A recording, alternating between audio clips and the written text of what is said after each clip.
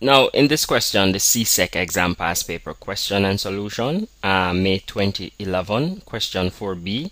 And this is a typical, this comes under the topic of algebra, okay? That's a general topic. However, to be more specific, it's a measurements question, okay? So here in this question, they're asking us to use pi as 22/7, okay? And it states that a piece of wire is bent to form a square of area 121 centimeters square. Now we're asked to calculate in part 1a the length of each side of the square, and part B we're asked to calculate the perimeter of the square. Now those two questions value 3 marks in the exam. Now in part 2 they're asking us that they're telling us that the same piece of wire is bent to form a circle. Now we're asked to calculate part A, the radius of the circle, and part B, the area of that same circle. So quickly, let's just get into this. And I'm just going to show you the basic concept behind this as we go along. Now here they're speaking about a square, and they have given us the area of the square, and in part A we're asked to find the length of each side of the square. So just to look at the basic concept, let's just bring up our square here. Now here is our square, and please note that we're answering question 4B, and this is part 1A, okay? That's part 1A that we're answering. Now here we have a square here. Now in a square, these are just the basic concepts. We know that each side is of the same length. So if that side is L, this side must be L, and that side must be L, okay? Now when finding the area of a square, and by area we mean that this enclosed space, so all of this space that I'm coloring in blue inside the square, that's the area. All this region here represents the area of the square, this enclosed area, okay? Now we know that to find this area we would have to multiply the length times the length. So therefore, by definition, the area of a square, we can say that the area of a square, therefore the area of a square is equal to, you're multiplying two lengths, so it would be L times L, okay? And that can be simplified to area is equal to L times L is the same as L squared, okay? And if you're not sure about that, you could check out our playlist on indices, and it shows you, and you will understand these concepts a bit clearer, okay?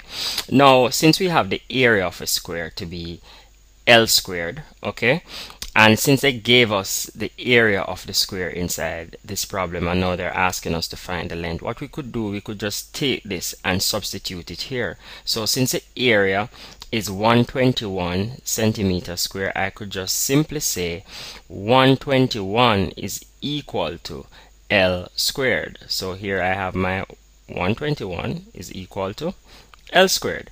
Now basically, to solve for L, which is the length of each side, okay, and that's what they're asking us to find.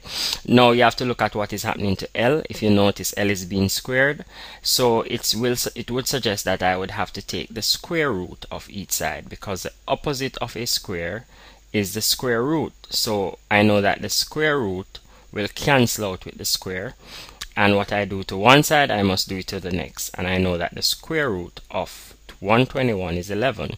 So therefore I can say then that L is equal to 11 cm. Remember, units are important. We're in cm, okay?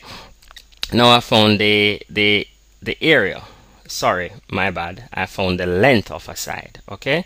Now they're asking us in part 2 now to find the perimeter of a side, so part B rather. So let me change that to part B. They're asking us to find the perimeter, and we should now know by definition that the perimeter represents the total distance around an object, okay? So when asked to find the perimeter, is as if you're adding up each line segment that bounds the shape.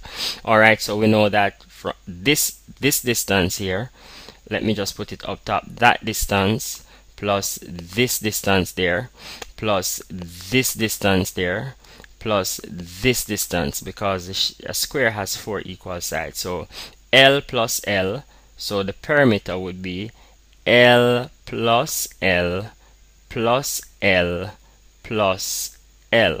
Okay, that would give me my perimeter. So my and since it's a square and a square has 4 equal parts, we could just basically add these up. We could say L plus L is 2L, and another L would give us 3L, and another L would give us 4L. Okay, so the perimeter of a square is really 4 times L. Now if you look carefully, we had worked out what L was in the previous exercise, and we found L to be 11. So we could say the perimeter of a square is 4 times 11, which is equal to 44 centimeters. Okay, and that's it. It's that easy, guys, right? Now let's look at part 2 quickly. It states that the same piece of wire is bent to form a circle. Now we're asked to calculate part A, the radius of the circle, and in part B, the area of the circle. Okay, so let's just pull this up a little bit. Now one thing I need you to remember is that here they ask us to use pi as 22/7. Okay, so in working out this part of the question, we're going to be using this value here for pi. Okay, so let's just scroll up a bit to get a little bit more space to work with. Okay, let's just scroll up there a bit. Okay, I am going to stop right there. Now I'm calculating part A, part 2, and part A.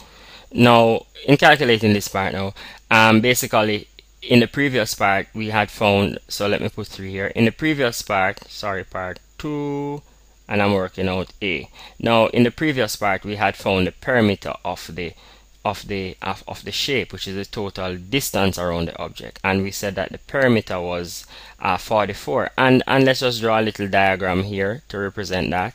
So this would be my perimeter. Okay, so this would be the length of and the perimeter is really the length of the piece of wire that we're speaking about. Now obviously, let's say that based on what we calculated, let's say we had divided our piece of wire into 4 equal parts. So this would be 11 cm, that would be another 11.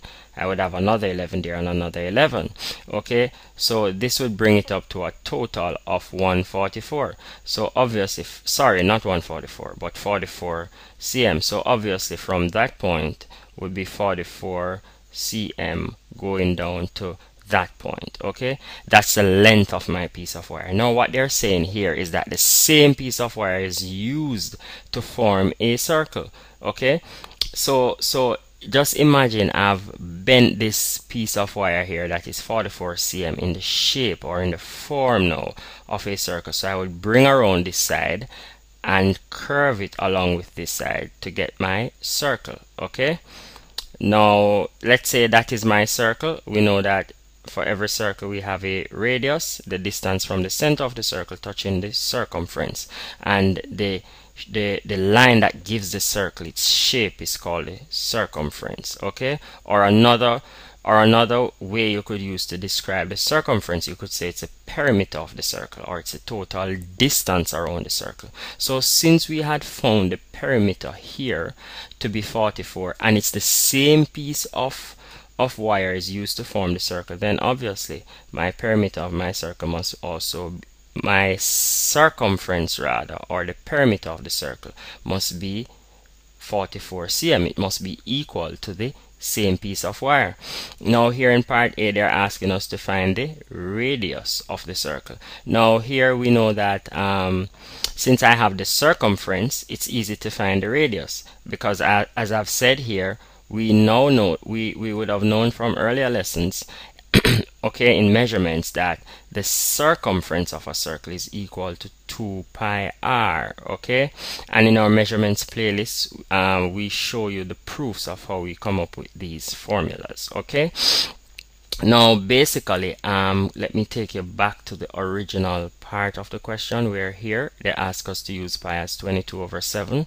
So that's what I'm going to use for my value for pi. Okay, so here basically what I'm doing is just mere substitution and solving. So I am going to say, since I have the circumference of the circle which is equal to 44, I can just substitute that to say 44 must be equal to 2, and we had gotten pi to be 22 over 7 times the radius, which we don't know. We have to solve for that. Now basically I could simplify this by saying 2 times 44 would 2 times 22 rather would give me 44. So here really I have 44. I just bring back down this 44 is equal to 44 over 7 and over 7, and that is multiplying r. Okay, so this is a 7 there, and that is multiplying r. Now basically what is happening here is 44 over 7, and this could be written another way. I could say this is the same as 44 is equal to 44 r over 7. Okay, all over 7. I could have written this as that. Okay, it's pretty much the same. Now basically I have a fraction here to make it easy for you, and I can just simply turn that into a fraction, and I can just simply cross multiply. However, if you're not sure about the algebra, you could also check out our playlist on transposition, where we teach you the basic concepts behind that. Okay, so since I have a fraction here and a fraction here, I could just simply go ahead and cross multiply. Let me just pull up my screen a bit to get a little bit more space to work with. Okay guys, now what I have here now is basically I am saying 1 times 44 over r is the same as 44 times r. I should have said 1 times 44 times r is the same as 44 times r. Now this is equal to, I can say 44 times 7. I'm just going to multiply 44 times 7, and if you notice I'm not going to work it out because I would have realized that I would have to divide through by 44, so I'm just going to leave it like that. Okay, so here now I'm dividing through because 44 is multiplying r, so I need to get rid of that so that I have the r alone on this side. So I'm going to divide through by 44, so 44 would cancel 44 there, and dividing through by 44 here, I have a 44 in my numerator, so it would cancel that 44. Therefore my r, my radius, must be equal to 7 centimeters. Okay, now having established that my radius is 7 centimeters, I can just quickly go ahead and work out part 2b. Okay, quickly let's just look at that. Here I have my area. They're asking us in part B here to find the area of the circle.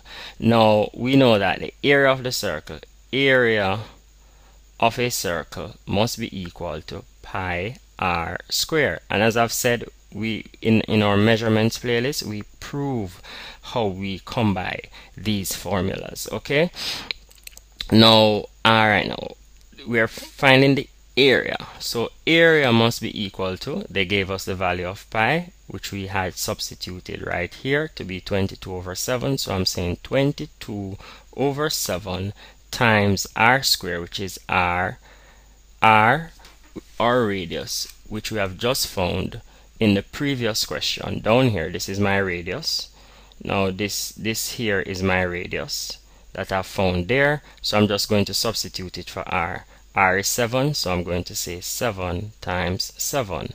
Okay, so my area of my circle, however, must be equal to 7 will cancel 7, so I'm saying my area must be 22 times 7. We know that 7 2's will give us 14, so I can put down a 4, carry the 1, 7 2's again will give me a 14, plus 1 will give me a 15.